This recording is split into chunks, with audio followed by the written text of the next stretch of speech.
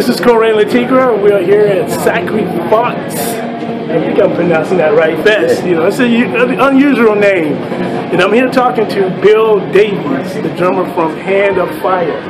And I met him actually at the entrance with him and his other bandmates coming in. So we kind of connected right before all this. So welcome to Power and Pounders, Drum Magazine. So just tell me a little bit how you got started playing drums, your background in drumming, and so forth. I started playing drums when I was 9½. Back, very early 80s, Styx era, to AC/DC, grew up playing that stuff, Montrose. And so, when I was in 6th grade, was my first show on cable TV in front of thousands of people. And that pretty much right there inspired me to keep going, playing drums, loved it. And then started working, doing jam nights at like 16 years old, out playing with a lot older musicians, more seasoned musicians at a young age.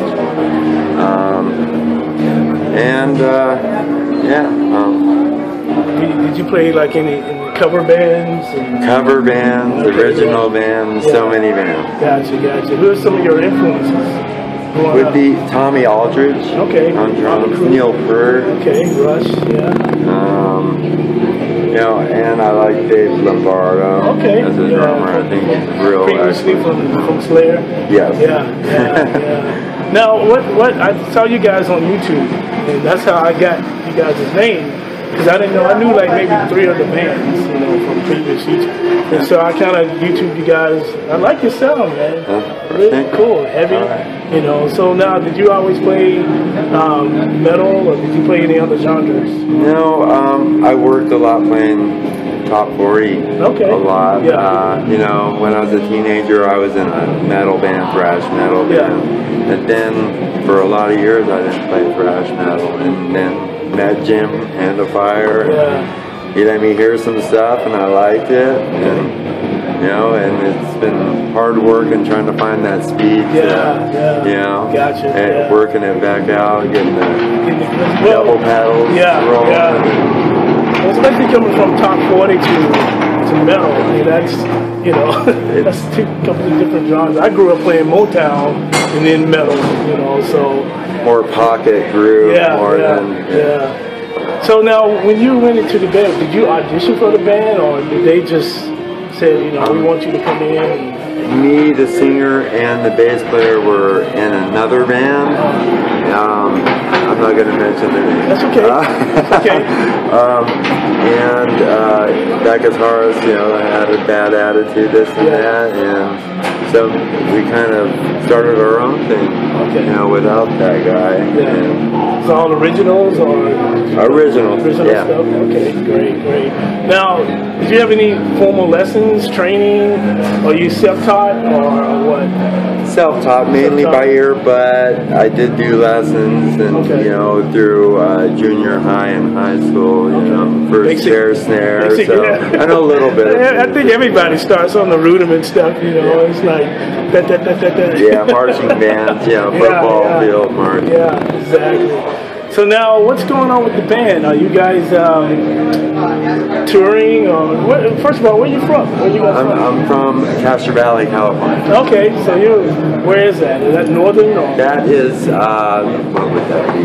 It would be 20 miles east of San Francisco, 25 miles. Okay, I got you, So now, are you guys touring, or who are you signed with? No, right now we're in the works of, new music, writing new music. Not really in the tour thing, because I have, a job I gotta attend to, this and that. But if something good comes up, exactly, man. You gotta pay the bills, man. Got a mortgage to pay. That's good. You gotta pay the bills.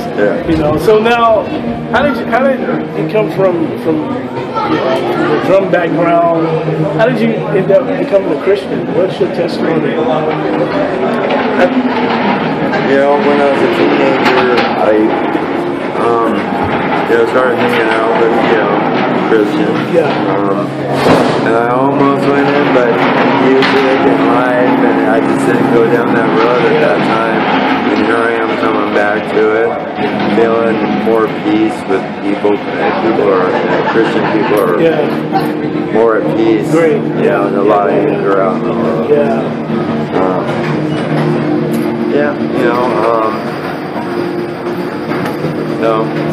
I'm learning. It doesn't matter how long a person's been a Christian. It's all baby steps in God's eyes. We're still taking baby steps. We still have to mature.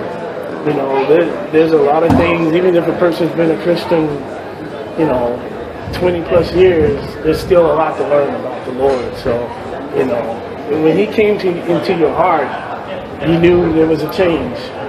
What was that change that you knew that Jesus is real? The whole band, we all sat in a circle and prayed together. Right there, I kind of had a electric feeling, through my body, kind of thing. So, that's great. Like a tingling. Cool, and belief. It was there. So did the Lord deliver you from alcohol and drugs and stuff like that? My family, I grew up around a lot of that. But just keep being a witness, man. Sometimes family is the hardest to reach. So keep doing what you're doing, and that's good. The band gets in that circle and prays, because that's the most powerful thing, especially in this style of music. The metal community and the Christian circle. We need that, because there's a lot of bands. There's some secular bands I still like, but still, when you give your life to Christ, He can change all that. So just keep doing what you're doing. And praise God for it. I'm going the right direction. All right, great, man. It's good talking to you, man. It's great talking to you. And I know you guys got to get going, setting up. So I'll check you guys out. What time you guys going? All right, that'd be great. 7. 7, okay, because I guess there was some confusion going on. Yeah, we were supposed to be on a 6, and then we got bumped to 7. Okay, I have no idea what time it is. So, all right, Bill. It was nice talking to you, bro. And I'll be checking you guys out, man. All right. On. Thank you. God bless you. We were talking to Bill Graves from the band Hands of Fire, and this is Coran Latiga from Power and Pounders, and we have some other drummers that we're going to be interviewing, so we'll be right back. Take care. Hello, this is Coran Latiga, and I am here at the Sacrivox Music Fest here in Downey, California. And we're just kind of interviewing different musicians, drummers, and basically it's been really good. It's a lot of good bands, and so this is Coran, and you're watching Power and Pounders magazine. Thank you.